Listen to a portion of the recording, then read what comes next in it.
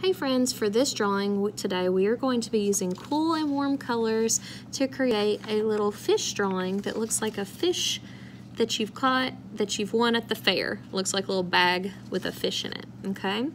Now for this one you have to use cool colors and warm colors. Now just as a review, our warm colors are colors like yellow, orange, and red. They look hot.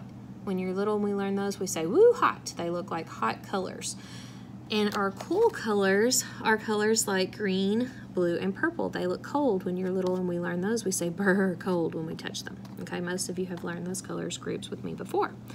Now, when we use warm colors against cool colors, since they're opposite on the color wheel, they really stand out from each other. It creates something called contrast. If I had colored this fish purple, it's not going to have as strong of a contrast between the blue because purple and blue are right next to each other on the color wheel. They're not opposites. But since I colored the fish orange, orange and blue are opposites on the color wheel, so it makes it really stand out. That's called contrast.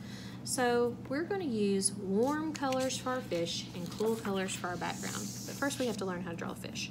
You're going to need a piece of paper and a pencil. I'm going to do this with an ink pen, so if I mess up, I just mess up, friends, but I want you to be able to see what I'm doing. We're going to start by drawing the shape of the bag. We're going to start by drawing a line across. It doesn't have to be a perfectly straight line because it's supposed to look like a bag. Kind of an angled line down and an angled line down, almost like we're going to draw an upside down triangle, but we don't close it. I'm going to draw some stripes across like the ties on the bag, and a couple of ovals and loops look like ties on a bag. And then we're going to draw the bottom of the bag. We go angled line out this way, diagonal line, angled diagonal line out this way, with a curved bottom. So now we have the bag that our fish is going to be in, okay? Now at the top of this we're going to put a wavy line for the water, okay? Next we have to learn how to draw a fish. First what we do is we draw an oval. So for my little friends doing this, you've learned lots of shapes in class, and oval is one of the shapes that you have learned in class, and a triangle. So we're going to put a triangle on his bottom right here. We're going to do kind of like a letter V that fell over on its side. It's going to go out this way, and then connect the two ends. We're going to put a rainbow arch shape on its back, an upside down rainbow arch shape, or maybe a smiley face shape on its belly.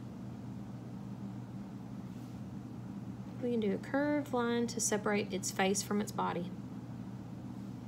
Draw any type of eye you want. It can just be a plain dot or a circle and a dot, maybe a line for its mouth. And then we're going to go bubble, bubble, bubble, just to make it more interesting.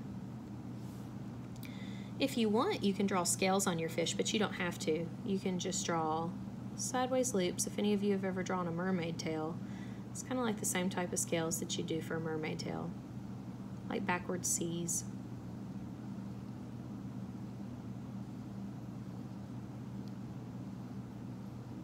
And you can put some lines in its tail or in its fin.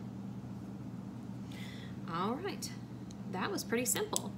When you're done with that, you're going to color in the water blue, which is a cool color, and then you're going to color in the fish red, yellow, and orange, which are warm colors.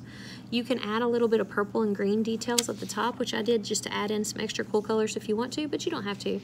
And when you're done, you can cut it out, and after you cut it out, it looks like you have a fish that you have won at the fair, and you have a drawing that uses cool colors against warm colors to create contrast. So we've learned lots of cool words today. I hope you have fun with this. If you make this one, share it with me. I'd love to see it. Bye, guys.